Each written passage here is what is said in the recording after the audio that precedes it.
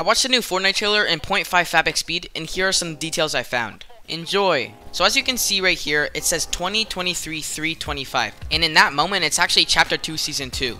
So he's actually traveling back from Chapter 2 Season 2. Alright, so next up, so now what you see here is a mythic goldfish, some sort of llama egg, the drum gun, crowns, and golden peely. Could this be the return of the mythic goldfish?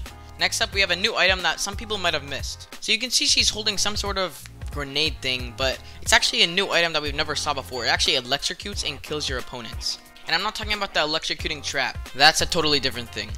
This one's a funny one because actually at the edge of the wall, there's actually a girl fish stick painting, which is kind of weird, but I guess it's there. There's actually a blocky picture of, I think it's Ronin on the side of the wall. Could they be connected? Who knows? There's also another one right here. This is a weird one, but there's also some weird statues that's like has an animal, I think, and some other weird statues. There's also some more here. I briefly went over this before, but again, we see this weird egg thing. Do you think it'd be like the mythic flopper that gives you like a bunch of HP? Comment down below your predictions. I'm going to be streaming the whole new season live August 25, so make sure to be there. Subscribe and see ya.